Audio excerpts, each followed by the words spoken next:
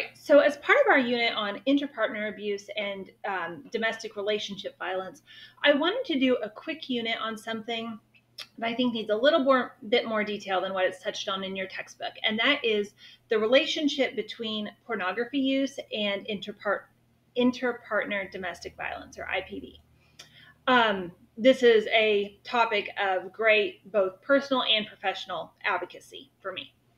So one of the kind of beginning foundational ideas in discussing this link, because I'm going to drop some links in the video if you want to fact check any of the articles or kind of see the details of them.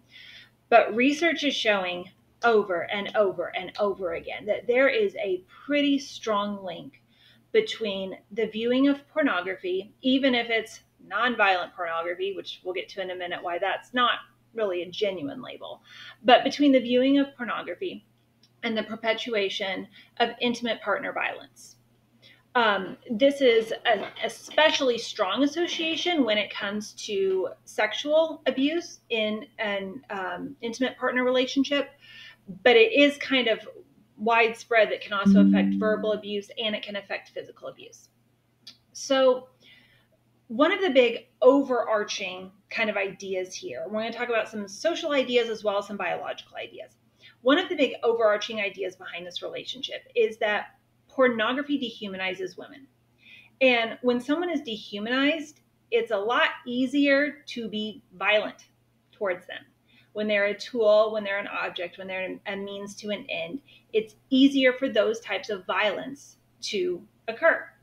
And there's been a lot of research that has supported this idea that there's a significant correlation between an individual viewing sexually violent pornography and also holding attitudes that support violence against women. So we know that there's an attitude link there, right? So what makes this go a step further to actually have it influence interpartner violence when it comes to sexual abuse and sexual assaults within relationships? Well, like I talked about earlier, the idea of nonviolent pornography is not really a fair label. Some of the different analyses that have been done, depending on what types of violence was being coded, the lowest number that was found was that 1 in 3 pieces of pornographic media contains some sort of expression of violence towards women. The highest number that's found is about 9 in 10 pieces of pornographic media portray violence against women. And this is on researchers who were just randomly grabbing things like off of, I saw Pornhub mentioned a lot, obviously, and some of the other just free, commonly used internet websites. The most common number that you see floating around is about 80%, about 8 in 10 easily accessible pieces of pornographic media portray violence against women. And this involves violence that includes coercion, overriding consent, overpowering, she's saying no and he's not stopping, things of that nature. And I want to take a quick stop and point out, I am using very heteronormative language here and assuming that we are talking about male-female heterosexual relationships, because that's what most of the research has focused on. I'm not saying that the relationship between pornography and sexual violence does not exist for same-sex couples.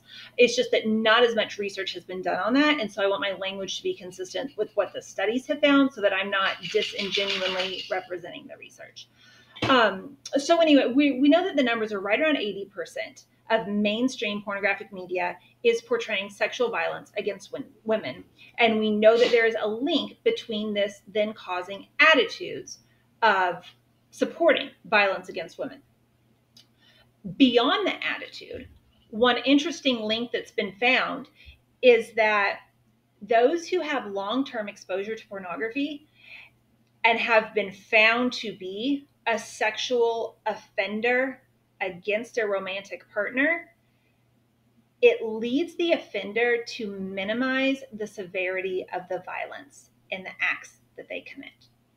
So for example, and I hope that none of you have ever had this experience because I know what this feels like. If you have been in a situation where there is sexual violence and you're trying to go to therapy and work things out, and the offender is remaining stuck on the idea of, well, but I never beat you. I never gave you a black eye. I never broke a bone. I never pushed you down the stairs. I never actually physically hurt you. So how are you using the word violence? How are you using the word abuse, right? That is something, that type of ideology is something that we often see with long-term pornographic exposure, right? Because it's been conditioning this attitude to support violence against women. And then it's also leading, for some reason, it's having this effect of minimizing the level of violence that they're perceiving sexual violence to be, because it's made it so mainstream and so common in what they're viewing. And we know that there's actual changes going on in the brain with these viewings due to several neurobiological studies that have been done. I am going to very much simplify this in a way that I can understand it and explain it in a way that is accessible for a class that's not a biopsychology class. We could get way more detail into this, and like I said, I'm dropping the links if you're a biology person and you're wanting to get more into the brain anatomy here. But I'm gonna dumb this down for my own sake, because biopsych is not one of my favorite divisions of our practice. But in studies that have done fMRIs, there was one study that had found kind of 3 key brain changes when they did fMRIs among heavy pornography users who were male. The first thing that they found is that heavy porn use was related to having less gray matter in the striatum. And the striatum is the part of the brain that plays a role in the reward system. And it's been linked to motivation and decision making. And the way the authors had explained it is basically what happens is when you have less gray matter in your striatum, you're going to be less responsive to stimulation. And basically it's an indication that you've kind of like worn out your reward system. So you're less responsive to stimulation. This is going to become significant in just a minute. Another thing they found in that fMRI study is that those individuals had weaker brain response to sexual images. They had basically downregulated what their natural neural response to a sexual stimuli would be, right?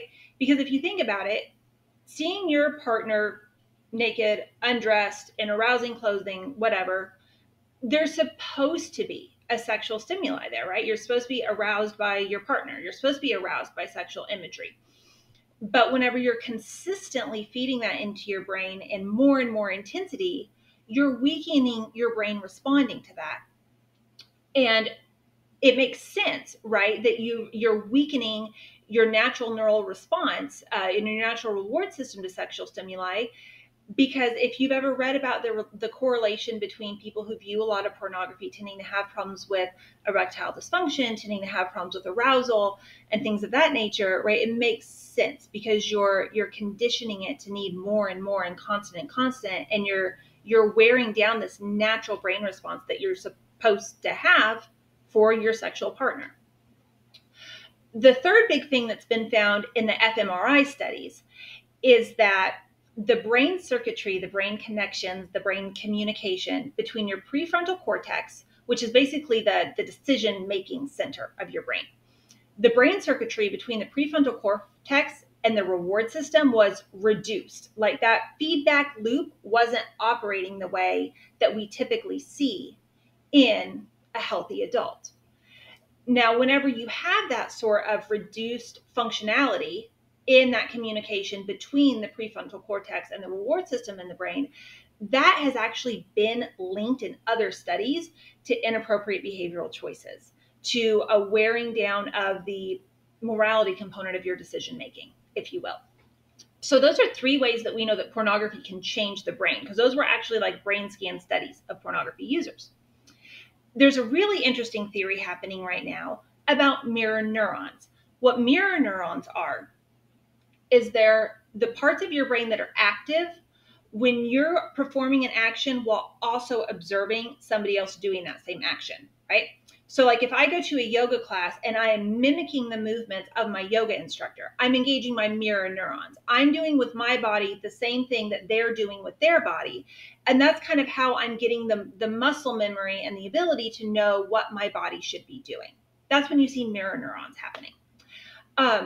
So there's a really interesting current theory that's being researched about how mirror neurons could explain how we're going from pornography impacting the brain, which we know it does, to actually leading to an increase in violence in intimate partner relationships. Because what we see is, like I mentioned, the majority of pornographic material available out there has violent content in it. One thing that we know from brain scans is that when an individual is masturbating to pornography, the same part of their brain that is active when they're actually having sex with a partner becomes activated. So the way mirror neurons fit into this, again, if they're active when I'm copying what I see somebody's doing, and in my brain, the part of my brain that would be active when I'm actually having sex with somebody is active when I'm watching this. What you are doing is in your brain, you are linking this action with the actions of violence that you are watching on the screen. You're programming violence into a part of that. And then you pair that with the fact that there's a lot of dopamine flooding your system to reinforce those pleasure pathways. And you're making that pairing in your brain while your neurotransmitters are reinforcing that pairing at the same time. And so there's a lot of researchers who believe that this effect that pornography can show an increased incidence in interpartner violence, specifically interpartner sexual violence. There's a lot of researchers who believe we can actually explain this with brain structure and brain function. This isn't necessarily just a group of people making bad decisions. Like, we can actually document brain changes that are happening. So now I want to talk about what are some of the relationships we've actually seen between pornography and interpartner violence. I'll make that part 2 of this because part 1 already got kind of long. So part 1 is going to be kind of the background and the explanation for why it's happening. And then part 2 will be, what is it that's happening? What are the numbers that we know?